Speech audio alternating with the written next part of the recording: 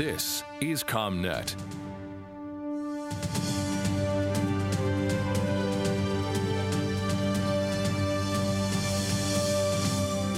The mission of the Public Health Service Commission Corps is to provide highly trained mobile health professionals that promote the health of the nation.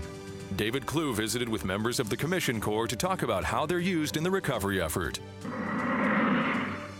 The Office for Domestic Preparedness prepares America's emergency responders through training designed to meet the needs of state and local communities. Diane Roberts looks at the new initiatives in the Office for Domestic Preparedness training programs. CoMNET continues its series on the Citizen Corps programs by highlighting the Neighborhood Watch. Stacy Phillips spoke with members of Neighborhood Watch about how private citizens can play a crucial role in the detection and prevention of terrorist acts. The Texas Engineering Extension Service's National Emergency Response and Rescue Training Center offers a course that trains emergency response supervisors and managers. John Eastman visited the TEACS course and shows how it can help develop the skills necessary to effectively manage a terrorist incident. CoMNET is sponsored by the Department of Homeland Security, Office for Domestic Preparedness, and the Federal Emergency Management Agency.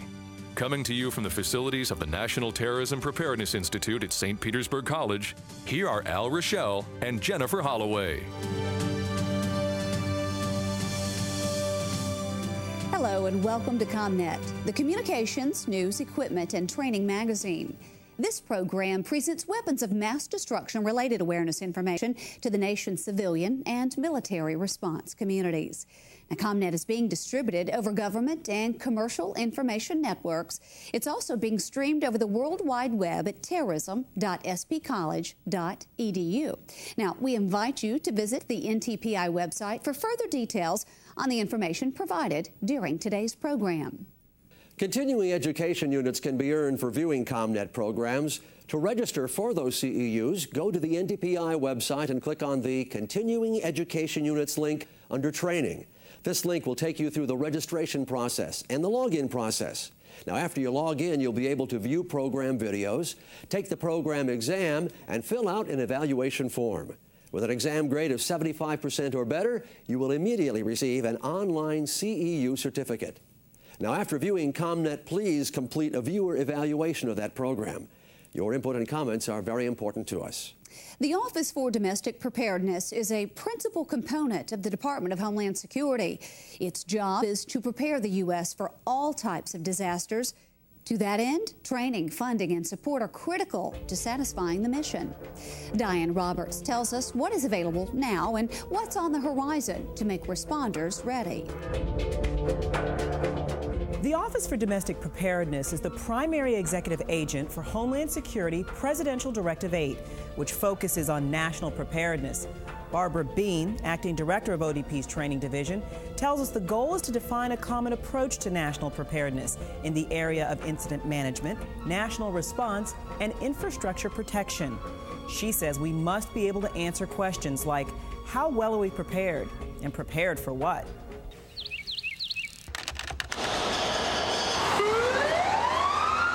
These scenes are real-life examples of how terrorism could or does affect the public, and they show the need for cooperative training. Barbara Bean will help us give you a better understanding of what you need to know about co-op. Let's start with the NRP. It has 7 overreaching priorities. 3 are broader in scope. In order to function effectively together, we essentially all have to be working off of the same playbook. And that really is what the National Response Plan is. It's very much predicated on the precepts of the Incident Command System. But the National Response Plan and the National Incident Management System help from a response aspect in terms of figuring out where which piece fits and how everybody plays together. So those are the larger pieces of it. And then you come down to 4 that are more capability specific, things that are more related along the lines of intelligence in terms of interoperable communications, in terms of chemical, biological, radiological, nuclear detection and response and remediation type of issues, as well as medical prophylaxis and medical surge. So basically what we do is we take a look at our programs and see how they match and align to those priorities, and see, again, related to the target capabilities that are being developed under under Homeland Security Presidential Directive 8 to see what coverage of those target capabilities and those prioritized capabilities we have. Talk about the Cooperative Training Outreach Program. What exactly is that, and what do you hope to get out of that for the first responders? The co-op program for us is where we're taking our existing Train the Trainer programs and structuring those in training support packages so that state and local institutions, the state administering agencies, can designate existing institutions that are within their state and have those already qualified institutions take that curriculum in and teach it to their own folks. It's essentially a variation on the parable of having folks fish for themselves. And that leaves us essentially able to use our resources to be able to support that high dollar specialized facility training, things that really maybe can't necessarily be done at the state and local level, and again provides the state and local capacity to be able to not only do that initial training, but to have that sustainment training as you deal with turnover concerns and as you deal with refresher concerns. The Cooperative Training Outreach Program will be implemented in 3 phases. Phase 1 in the first quarter of the fiscal year 06. State administering agencies will designate organizations within their state, territories, or tribal entities to adopt and deliver the standardized training programs that should ensure quality and consistency. Phase 2 happens in the second quarter. It will enable the electronic system to catch up to the mission. By then, SAAs and training points of contact will receive an electronic toolkit. And by the third quarter, Phase 3 will see the program institutionalized. Let's take a quick look at each phase. The first phase for us is, again, working with the state administering agencies to help them designate organizations within their state to take these programs in and to deliver them. Phase 2, we're optimizing, we're making sure that those systems are in place, that we're providing those materials to them, and that basically will allow those master trainers, the people that have been designated as the keepers of the program within that institution, to download and have all the most current material in terms of making sure that they have the most current version of items. Phase 3, we're going to be expanding the number of courses that are available. We're going to be working with the states and the master trainers to look at the evaluative data that comes back from those courses. Let's talk about some of the specifics. The training grant, fiscal year 04, food and agricultural safety and defense. Talk a little bit about what that entails. Food and agriculture safety is obviously a significant concern, not only monetarily, but also for just core security issues. And we work closely with our partner agency, the USDA, on this, and their Animal Plant Health Inspection Service. We have cooperatively with them designed a curriculum that's delivered through our Center for Domestic Preparedness in Anniston that's called an Agriculture Emergency Response Training Course. It's a 3-day course, 2 days of which is core instruction in terms of items such as the threat itself, proper donning and doffing of personal protective equipment, as well as decontamination. Also, on the 3rd day, then the students go into a practical exercise in terms of dealing with a suspect incident, a suspect animal incident. We also have additional courses that are under development based on our competitive training grant program from last year. Agroterrorism, as you mentioned, is a complex arena because you have not only food from that perspective, you also have food and animal, it's plant and animal, pre-production, post-production, so you have everything from security aspects of crops being grown to those crops being harvested and trucked somewhere for production. So there's many variables in the system, and that's why we work very closely with our colleagues at USDA. It sounds like a real effort in prevention, focusing on prevention. Yes, very much so. As the saying goes, a prevention is really worth a pound of cure. So anything that we can do with respect to prevention and early detection is really a lot of the focus of the effort. What we can do with respect to spotting anything that might be suspicious in a crop or spotting surveillance of a production facility. You really never know what piece of information you may be denying someone that could prevent a successful attack. And so that prevention concept really is key, especially in the agroterrorism area. Let's talk a little bit about transportation then. What kind of training is developed in that area, and why is it even important? One of the awards that we had out of our competitive program for last year was, again, training for non-sworn professionals that are providing security in the public safety arena. And this is a project that's being conducted through the Los Angeles County Metropolitan Transit Authority. And basically what they're doing is working together with their core group to provide that training that's really needed in terms of the non-sworn professionals. So it's not a sworn law enforcement official, but it's somebody that's responsible within the transit system, whether it's a security guard, whether it's a monitor. It's somebody that's really responsible within that system for assuring the safety of the passengers and the security and availability of the system itself. The other component there is that you're also dealing with threats from the explosive side. So we also have established curriculum through our partner out at the New Mexico New Mexico Institute of Mining and Technology, with respect to incident response to terrorist bombings and prevention and response to suicide bombing incidents. So detecting which suspicious characteristics are out there, detecting and disrupting that planning loop, recognizing the difference between a letter bomb, a package bomb, a potential vehicle bomb, and being able to, again, put some of those pieces together.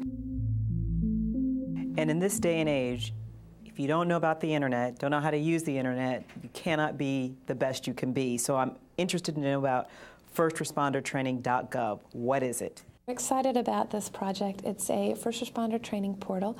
What we're doing with firstresponder.training.gov is essentially trying to prevent that problem that happens to us in so many ways in different areas of our lives, where sometimes you feel like you have to know the right answer to be able to ask the right question to get the right answer. So what we're looking to do, because we have evolved as an organization and we have 45 training partners and we have a myriad of programs available, is looking to provide a good entrance to the shopping mall of possibilities, if you will. Right now, the program is in a pilot mode. We began in mid-August in a pilot with 10 states and a territory. And basically what we're doing is each state, as you might imagine, has its own structures for how it approves people to go to training. And so we're working with those groups and individuals to make sure that we've captured that. When will it actually be launched for people to use on a regular basis? The state administering agents and all of the folks that we deal with at the state level will be able to have the access that they need to do their functions with us, again, first quarter of '06. So we're looking to roll that out in conjunction with the FY06 grant guidance. When you look at the future of ODP training, what do you see? Short term for us, our big focus is to make a very tight connection between training and exercises, to make sure that we really do a good job closing the loop between the lessons we learned, so that we don't end up having people drive through what I call someone else's pothole, that they find their very own, and that we progressively patch those so that hopefully the road becomes very much smoother. In terms of going forward from there, we're also very much looking at simulation application of technologies in that sense. We're very much, again, focused on that institutionalization concept in terms of making sure that state and locals can do as much as they can at their home jurisdiction. Bean is well aware the response community is faced with many difficult situations and challenges. The Cooperative Training Outreach Program is designed to help responders juggle them all with the ultimate goal of protecting their community and themselves safely. If you'd like more information on the Cooperative Training Outreach Program and how it can help expand first responder preparedness training all across the country, just visit the NTPI website. Now let's take a look at what's coming up on the next Live Response.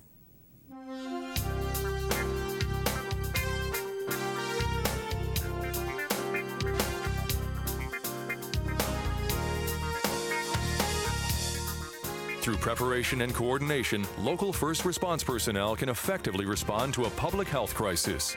On the next Live Response, we'll look at the Metropolitan Medical Response System and show how it supports existing emergency preparedness plans. Live Response airs Wednesday, January 25th at 2 p.m. Eastern. For more information on viewing, make sure to register online at terrorism.spcollege.edu.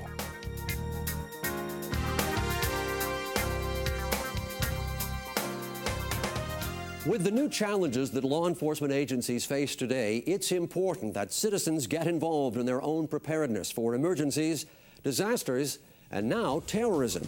Stacy Phillips continues her review of the Citizen Corps with a look at the Neighborhood Watch program. Perhaps one of the oldest and most well-known initiatives from the National Sheriff's Association in partnership with Citizen Corps and U.S. Department of Justice is the Neighborhood Watch program. And at the forefront of Neighborhood Watch is the goal of establishing relationships between citizens and law enforcement.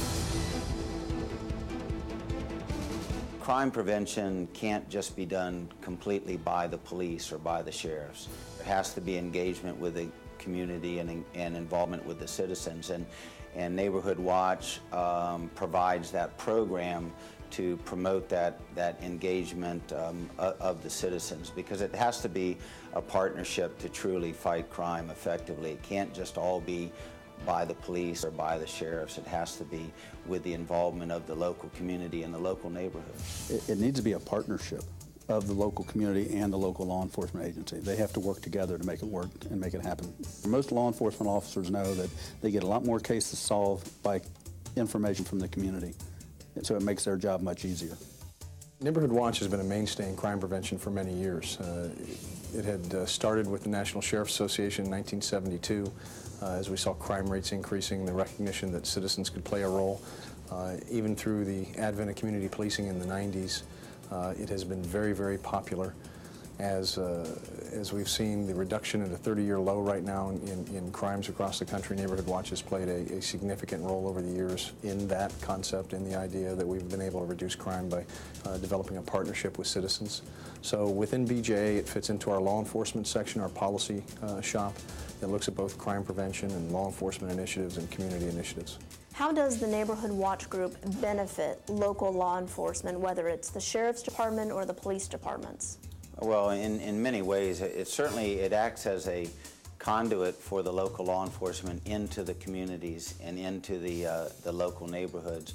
And it's a great benefit in that, again, it fosters a partnership, it fosters a working relationship, it opens communications between local law enforcement and the citizens that they serve.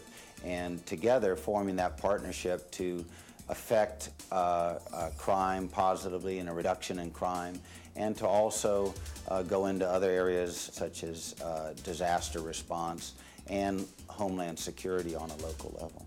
When you capture that spirit and the partnership between citizens and police, we have a strong need in this country to have public safety. Citizens have a right to be crime-free, have a right not to be victimized. And so when you look at Neighborhood Watch as one strong and key element in keeping citizens safe, that's the #1 program that a law enforcement agency will have to provide citizen safety. And so it's going to be around for a very, very long time. Through these relationships or partnerships, the original purpose of Neighborhood Watch was to reduce residential crime. However, with the events of 9/11, Neighborhood Watch is now being revitalized with additional prevention activities. I think there's been enough proof in this country after September 11th, when we had this terrorist living amongst us, and how sad that we didn't know enough or weren't involved enough to look at those suspicious activities. And I think that we will never be the same in this country. From now on, we're just going to have to be on the lookout, be aware. It is our responsibility that we never have another September 11th. If someone says, can a terrorism attack take place in my neighborhood? The answer is yes. We don't know where the next one is going to be. A lot of neighbors can get together and look around in their neighborhood and find out why a terrorist would come. Do I have a chemical plant? Do I have a police station? Do I have a sheriff's department? Is there something in my neighborhood that's going to attract somebody to come in? If there is, people need to take steps of what's going to happen. What resources do we have? That can only take place if you're meeting with people face to face and you discuss these kind of ideas. Part of the President's initiative that he initiated several years ago is to revitalize the Neighborhood Watch programs. And to revitalize them with additional duties or additional things to concentrate on. In other words, Neighborhood Watch can and should go beyond strictly crime prevention. And again, look at and deal with issues on the local level of how to prepare for a disaster. Well, Katrina was probably the worst hurricane that's ever hit the United States, much, much worse than Camille. Jackson is 3 hours from the coast. Therefore, we got a lot of evacuees, and our neighborhood watch groups geared up, and they came, they volunteered at the centers. We needed blood donated. We got over 200 people donating blood. It was totally amazing. Neighborhood Watch is very simple. You're just being the eyes and ears of your community. You're looking out for suspicious activities. You know, why is there a car parked in front of Mrs. Jones?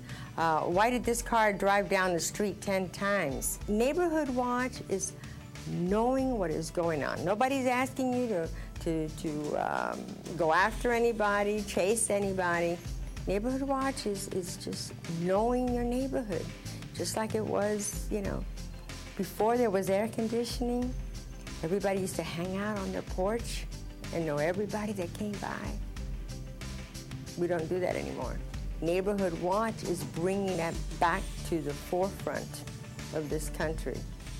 With the revitalization of the Neighborhood Watch program, the National Sheriff's Association, in partnership with the Bureau of Justice Assistance, launched USA on Watch in an effort to meet the President's goal of doubling the number of current watch groups. USA on Watch not only offers information about Neighborhood Watch, but serves as a valuable resource for those who want to start a Neighborhood Watch group.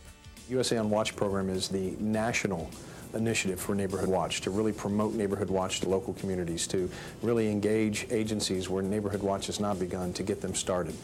There's over 15,000 registered Neighborhood Watch programs in this country. 2,000 law enforcement agencies have signed up and said, yes, we're running a Neighborhood Watch. And that's just those that have signed up.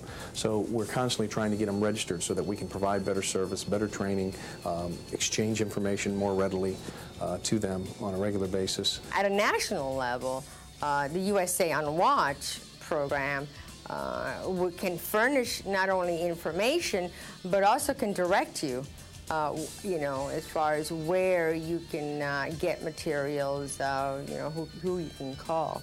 And that's what's so great about having the USA on Watch, is because they're like the national clearing. They can be the source for, no matter where you live in the country. There is no excuse.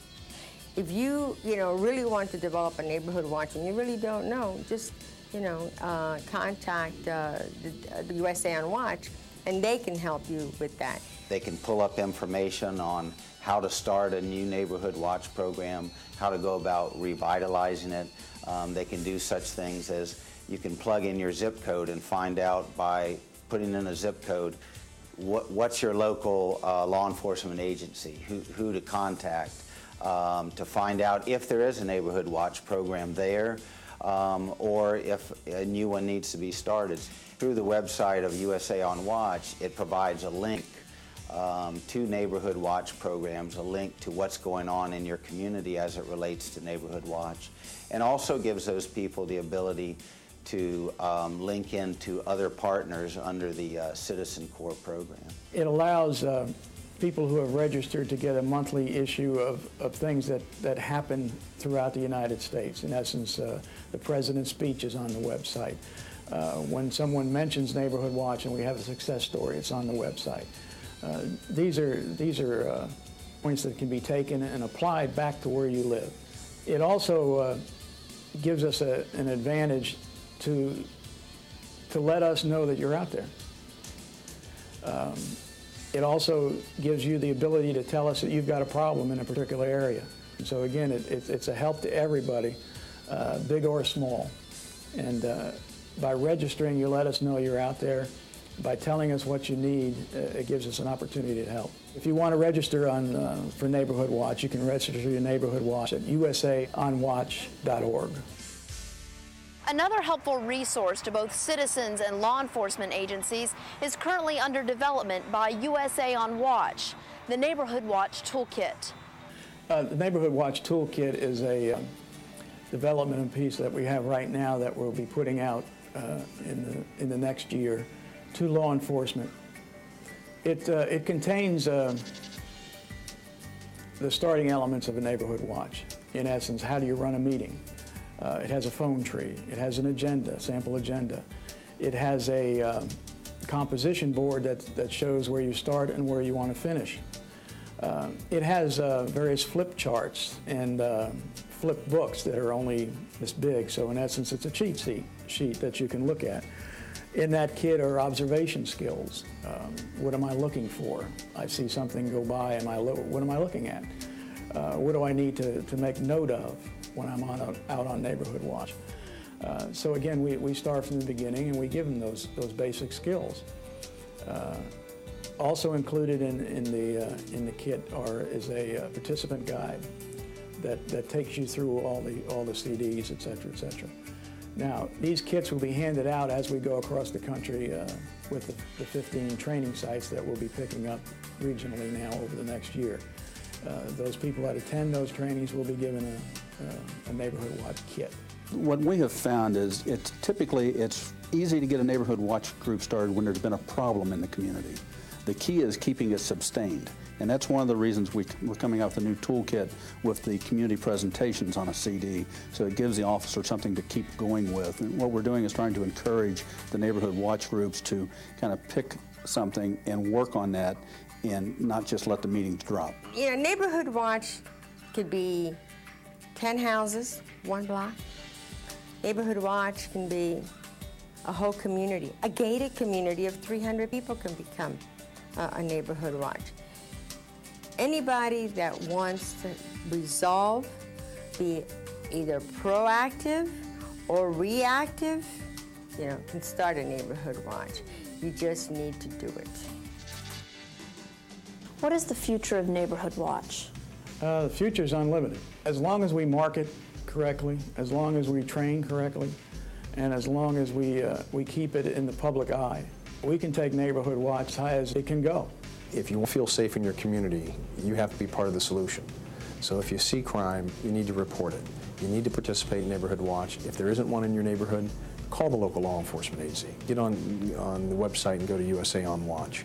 Get involved, participate, show that volunteer spirit by helping to keep these communities crime-free.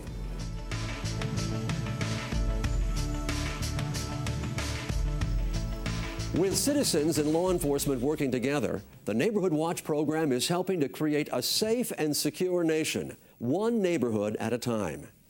And now let's take a look at this month's Responder News.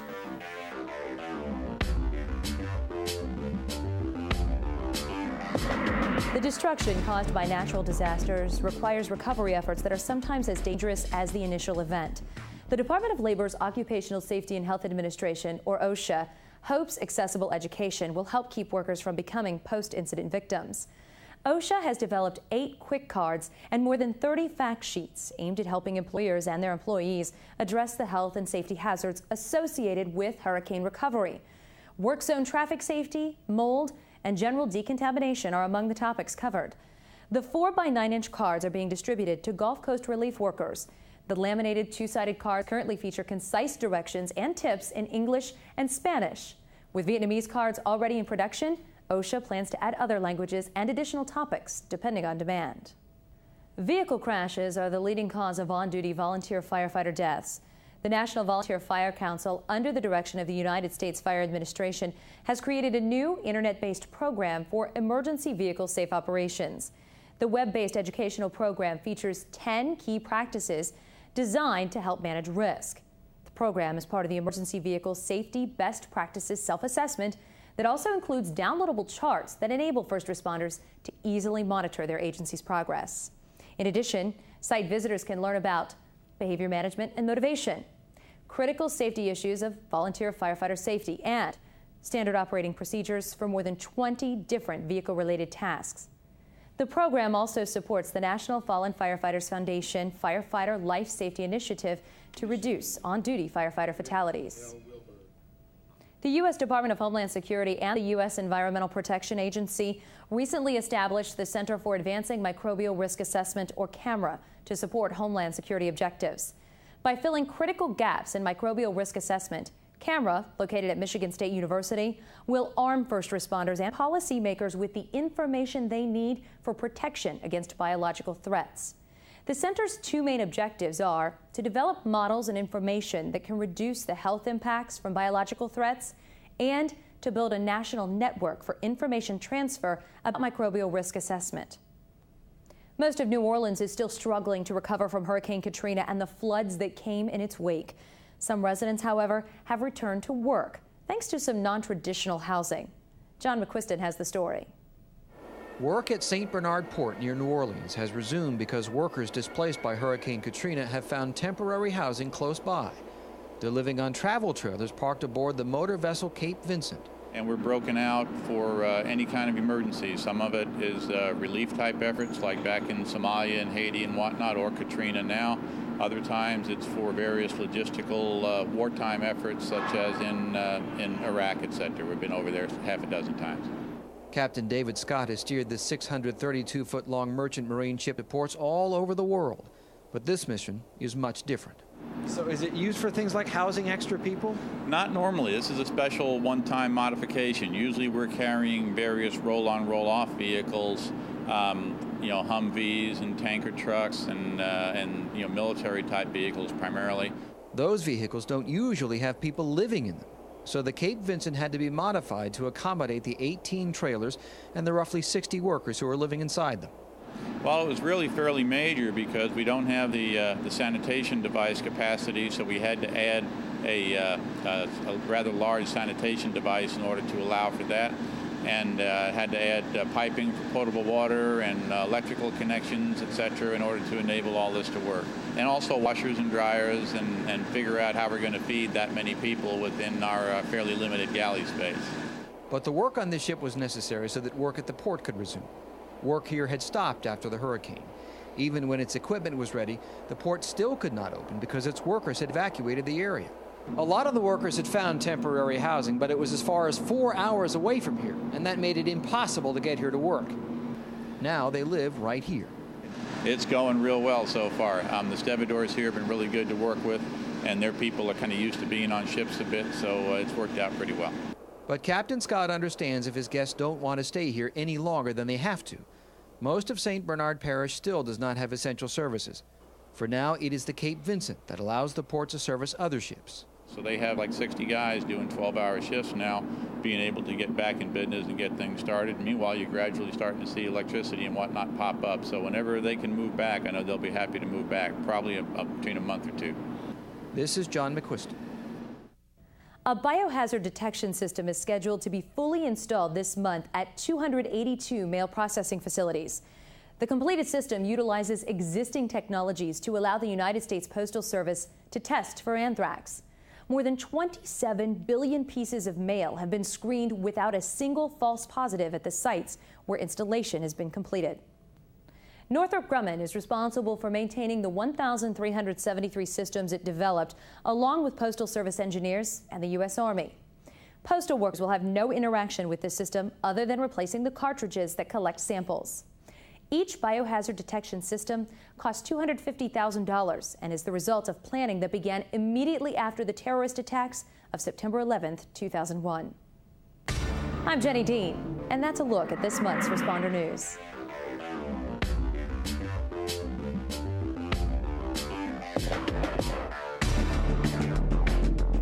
When public health safety is put on the line, the United States Public Health Service is responsible for furnishing health expertise in these times of crisis. David Clue looks at how the Commissioned Corps can help.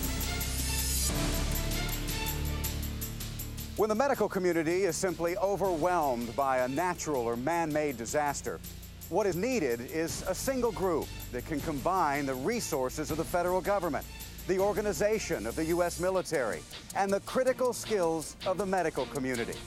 What is needed is the Commissioned Corps. The Commissioned Corps is a branch of the uniformed services that is committed to protecting the health of the nation. It is commanded by the Surgeon General, And the soldiers of the United States Commissioned Corps are assigned to a variety of operating divisions or agencies within the Department of Health and Human Services. Priorities of the Commissioned Corps are first to protect and advance the health of the nation. And we do that through prevention programs, everything from preventing the catastrophes that could occur from hurricanes and tornadoes, spread of disease, pandemic flu, all of those things. So prevention is first, but when we can't prevent or there are unanticipated challenges, we are prepared to respond, to mitigate, and then help people recover from whatever the event is. The Commissioned Corps is composed of a wide range of health professionals, certainly physicians, nurses, dentists, pharmacists, the ones you might think of right up front, but certainly it involves a whole range of other skill sets, from optometry to physical therapy to veterinary skills. And in general, in order to become a member of the Commissioned Corps, you have to have a professional or advanced degree in a health arena. When there is a natural disaster or a urgent public health need or a national special security event, then Emergency Support Function 8 is normally activated under the National Response Plan, and the first asset that generally is utilized by ESF-8 is the Commissioned Corps of the Public Health Service. The Office of Force Readiness and Deployment has such a critical role in our ability to do our job out here. They don't get sort of the feeling that we do of gratification of working with the folks here on the ground. They don't get the good vibes of seeing a patient and watching them walk out feeling better and so on. But they are so critically important because those folks are the people who provide us with our staff. They do that by having a listing of who the officers are, what their skill sets are, what their readiness is. They have that full roster. They make the connections and draw down the officers from their usual workplaces and then provide them to us when we call them down. When a natural or man-made disaster destroys a community, it's the Commissioned Corps, working with many other agencies, that helps bring the medical community back to its feet. The Department of Defense, the Veterans Administration, NDMS, and the U.S. Public Health Service are partners, and then we have other support from the American Red Cross and Department of Transportation and other federal departments as needed. The Corps, while making wonderful contributions, for instance, does not have the logistical capacity of the Department of Defense. We don't have the hospital bed capacity of the VA and the DOD and their partner hospitals. We don't have the EMT capacity, the emergency medical technician capacity of the National Disaster Medical System. So we all build on each other's strengths and fill in the gaps where we have weaknesses. How should states and first responders view the Commissioned Corps when they begin to show up after being called up? The Commissioned Corps officers know that when they show up, they are simply the technical assistants, they're the advisors, they're the augmentees for the existing local and state resources. We pride ourselves on being able to fill the gaps that are necessary when the resources of a community are exceeded, but we also recognize that local and state control is paramount and that we serve at the pleasure of the leaders there. Here in Cameron Parish, Louisiana, Hurricane Katrina not only paralyzed the medical community, it destroyed it. And when you lose an entire hospital like this one, it means you have to recreate a medical infrastructure in a hurry. It is one of the Commissioned Corps' first priorities. This was such an overwhelming event that you didn't know where to begin, quite honestly. The hospitals were gone, the primary care infrastructures were gone, the public health systems were gone. And working with the state to basically say, well, where do we begin to eat this elephant, as it were, was a big challenge. Well, we're still here because in this particular parish, we are the only game in town still. A lot of this parish, the local medical infrastructure was destroyed, and so the only thing we have available to us here in this area is a field setup for us to operate out of. So that's why we're still here, because there is no local medical infrastructure that is prepared yet to come back in and transition us out. Talk to me a little bit about the work that's going on in an incident like Katrina. What is the Commissioned Corps charged with doing, and how do we see whether or not they're completing that mission? Most of what we're doing within the Katrina Rita response is defined in ESF-8 in the National Response Plan, which is the medical and public health needs of a community. We have our public health people embedded within the public health departments to make sure that public health is practiced, that water is safe, that sanitation, that food is safe. And we also provide clinical care across a wide range of specialties where it's needed. What we're doing now, I think normally the health department would do, or the health unit for the parish, but they have a certain amount of people, and actually for this parish there's only 1 or 2 people, and so they're swamped with work, so we're here to aid this parish and the parish just north of here in Calcasieu as well. Here today we're evaluating the school for the damage that has been done and making sure that it's ready to be inhabited by the students. I think they're going to try to open on Monday, and we're also doing a full inspection of the cafeteria and the food service areas to make sure that's safe to restock their foods and to get going again. Coming here to Katrina, it was about the mission of helping the people of Louisiana to stand back up. Tremendous amount of chaos, loss of control, infrastructure, 50% of the tax base gone. 9 out of 10 hospitals in New Orleans drowned. The mission was, how do we help those people stand back up after that kind of event so that they can achieve a measure of self-control and the opportunity to provide the services that their people really need, and they needed the help. I've been in the service for 26 years. I've worked with a lot of officers, and many in disasters, but never in a situation that was quite as challenging, I think, and demanding of people to stay focused, stay mission-driven, and step up to the plate to get the job done. I've been very, very proud of my colleagues here.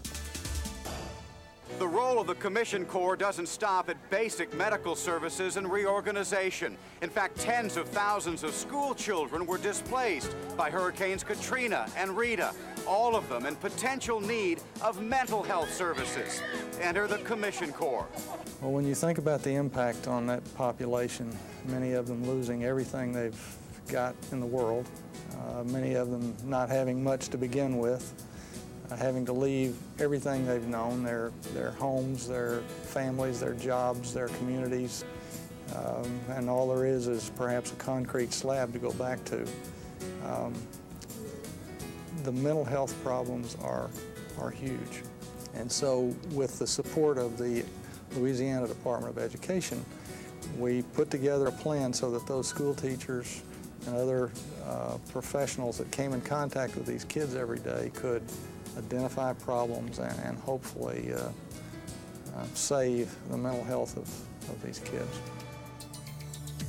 Commission Corps doesn't just respond to major disasters. There are things out there that you respond to that we might not think would be something that you would. We not only deploy to all sorts of disasters, but also deploy to urgent public health needs and to national special security events. A NSSE is an event that is of high profile. There's going to be a lot of public attention there. Many times there are lots of political leaders at the event. For instance, the presidential inauguration, the State of the Union address, meetings of the World Bank, IMF, some meetings of the United Nations, the political conventions, the Olympics, those kinds of venues where there's much attention. We're there to provide health care, to provide epidemiology support, to be there in case of a weapons of mass destruction event. One of the things I'm trying to do is get the word out on the Hill and to the American public about this vital resource, which is the backbone of federal public health throughout the United States and now globally, because we deploy around the world in 800 locations, assisting other nations as well. Tell me what the future holds for the Corps. Where do you see this organization? I think the future for the Corps is very bright. Never before have the demands been placed on the Corps as they are today. Everything from dealing with terrorism, weapons of mass destruction, the tools of the terrorists, natural and man-made disasters, pandemic flus, emerging infections, just about any and every public health challenge and safety and security challenge within the United States, the public health has some role in either preventing, responding to, mitigating, or recovering from. If you're interested in the Commission Corps, there are plenty of places for you to work. Whatever your expertise is, if you qualify and can get a commission as a Commission Corps officer, there's a place for you in an agency, in a field that you'd like to work in. Both at home and abroad, it may be one of the most effective medical emergency response operations ever assembled by the federal government. The Commission Corps, protecting, promoting, and advancing the health and safety of the nation. If you'd like more information on the Commission Corps and how it supports the medical community during an emergency, be sure and visit the NTPI website. Now let's take a look at our calendar of events. The National Sheriff's Association is sponsoring the 2006 Midwinter Conference on January 4th through 7th at the Desert Springs Marriott Resort and Spa in Palm Springs, California. On January 8th through 12th, the American Association of Airport Executives will conduct the 2006 Aviation Issues Conference at the Hapuna Beach Prince Hotel in Kona, Hawaii. And on January 16th through 21st, the American Society of Law Enforcement Trainers will conduct the 19th Annual Training Seminar and Law Enforcement Exposition in Albuquerque, New Mexico at the Albuquerque Convention Center. Then, on February 7th through 9th, the 7th Annual Aviation Security Summit and Expo will be held in Washington, D.C. at the Four Points Sheraton. The National Emergency Management Association will conduct its 2006 Mid-Year Conference on February 11th through 15th at the Alexandria Mark Center in Alexandria, Virginia. On February 13th and 14th, Ohio University and Robinson Aviation will sponsor the Airport Security Planning course at the Midwest Hotel and Conference Center in Columbus, Ohio. Then on February 15th through 17th, the 5th Annual Critical Infrastructure Resilience and Infrastructure Security for the Built Environment Congress and Expo will be conducted at the Washington Convention Center in Washington, D.C. And on February 16th and 17th, the Infrastructure Security Partnership will conduct the 5th Global Homeland Security Conference and Expo, protecting the nation's critical infrastructure and key assets in Washington, D.C. at the Washington Convention Center.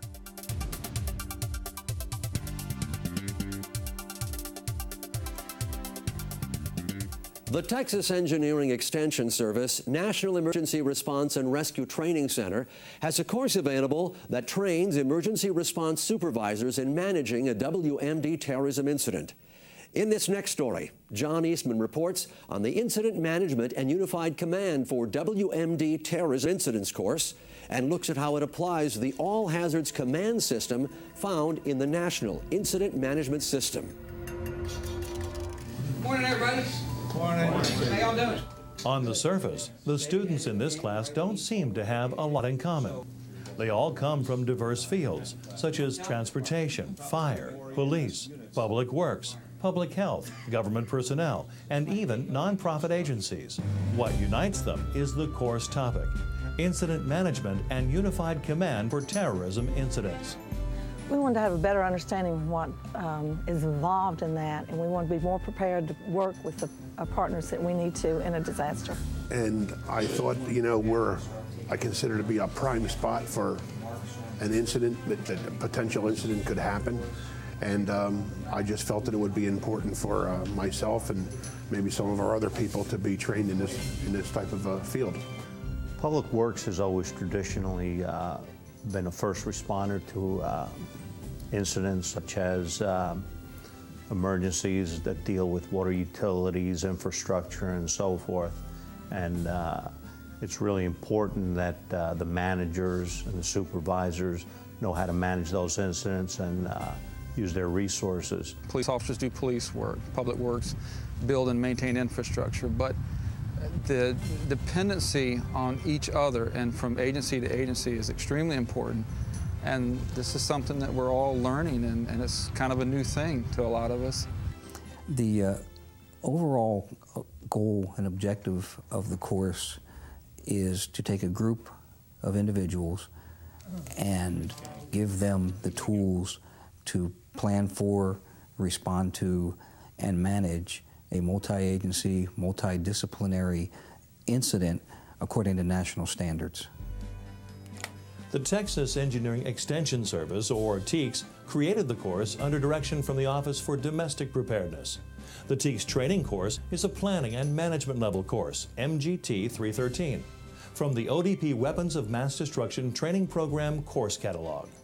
Well, we at the Tampa Bay Regional Planning Council worked to contact the Texas Engineering Extension Service from Texas A&M University through FEMA's Emergency Management Institute, using their course catalog to determine which classes might benefit the first responders in the Tampa Bay region.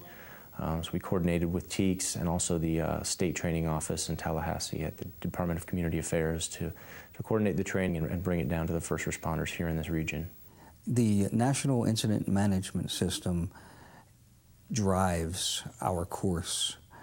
The Office of Domestic Preparedness, or ODP, provides us with the funding to go out and put this course on. And we have recently rewritten the course within the last few months to make it NIMS compliant. ODP pays for the course.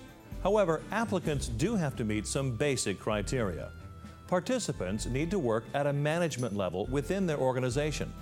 They should have also completed a weapons of mass destruction or terrorism awareness course. Well, the class is delivered at the management level. We don't consider ourselves instructors, we consider ourselves facilitators. And much of the class's success comes from the fact that the students come with a high level of expertise and they teach each other. Sometimes we leave the class learning more from the participants than the participants learn from us. That diversity of backgrounds and real-world experience is crucial when it comes time to discuss NIMS. We give them tools to plan for an incident, we give them the tools to respond to an incident, and most importantly, we give them a management tool, the Incident Command System, under NIMS, in which to mitigate an incident in the safest possible manner. One of the course objectives is to identify the most commonly encountered WMD components and apply appropriate emergency response strategies. Here's how the lesson is demonstrated. Just moments ago, a videotape was delivered by an unknown source to the KRKD studio. Now, the footage you're about to see is disturbing. It is of the explosion that occurred earlier this morning. In a simulated newscast, students are informed that there's been an explosion at City Hall. Students are also told that the Emergency Operations Center, or EOC, is located in City Hall. Think about your structure. What are you going to do now? The hands-on exercises are a hallmark of this course. At this point, students have the knowledge, but now they're being asked to work together in realistic scenarios that will put that knowledge to the test. And what is the FBI going to do? All right, they're going to come in and they're going to take the lead. It's an application process. We provide them with information, we show them how to use that information, and then they apply it in simulated scenarios that we have pre-designed for the class. Another objective is to ensure that the local emergency management organizations are able to work with both state and federal agencies. Judging from the response, students are getting the message. Now, when they first get there, what type of structure are they going to set up? A JOC, which is a what? Joint Operations Center. Once the class is over, these students should be able to describe their organization's role in the Incident Command System, ICS, and operate within a unified command structure during a WMD terrorism incident.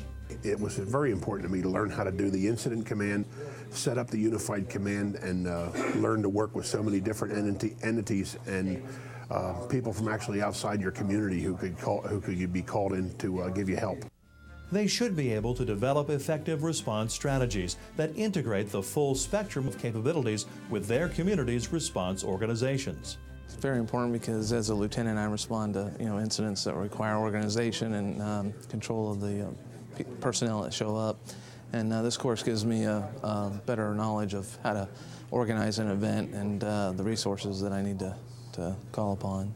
Students will also be able to examine and analyze the actions taken by various emergency response organizations during actual WMD terrorism incidents to assess the effectiveness of those actions and apply those lessons learned in their own communities. I have an expectation that they'll walk away with a different way to look at how they do their jobs. Judging from student feedback, that expectation is being met. I think the big thing for us is to learn the vocabulary so that we're all talking about the same thing and that we have some understanding of what the availability and the time frame of other resources that come into the county in the area, the two counties, to help us. I think that it's important for other agencies to understand what we have to offer as a public works entity and how we can help with what it is that they need to do their job. Many key points I'm going to take with me, but the main one is that new insight of what these other resources are bringing to the table. If you're interested in taking the TEACS course, you can contact your state administrative agency. which is typically within the state's Homeland Security or Emergency Management Agency. The state administrative agency will then make the request to ODP.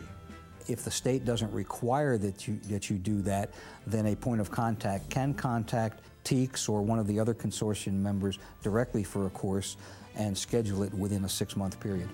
The hosting agencies can also do their part to help create awareness and get more students involved. We've created flyers with the announcement of the prerequisites for the class, what the class hopes to accomplish, the dates of the class, and distributed those through the local emergency management offices, through points of contact that the Planning Council has, through the Regional Domestic Security Task Force, to try to get the word out there the best we can. Students who have already taken MGT 313 recommend it and encourage others to participate in the course.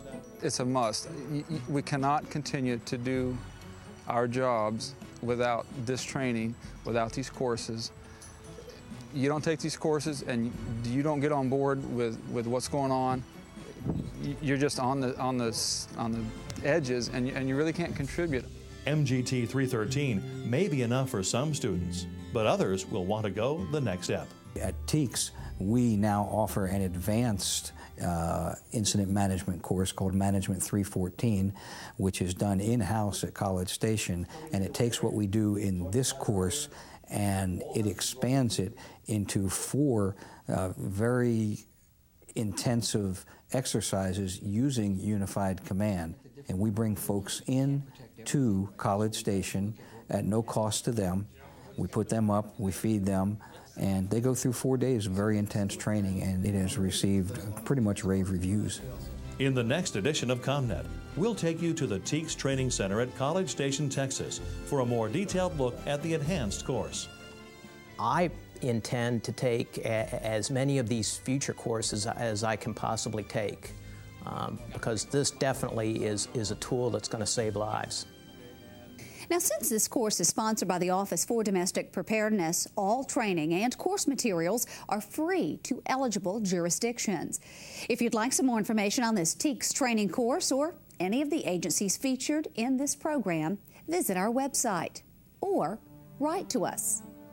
The address is CoMNET, P.O. Box 13489, St. Petersburg, Florida 33733. And while you're on the NTPI website, be sure and sign up to take the online test for CEUs. Also, you can help ensure that we're meeting your learning needs by completing the evaluation form. And just a reminder, our next CoMNET will air Wednesday, February the 22nd at 2 p.m. Eastern Time. And be sure to join us for Live Response on January the 25th at 2 p.m. Eastern, where we will discuss the Metropolitan Medical Response System. Thanks again for viewing, and we'll see you next time on CoMNET.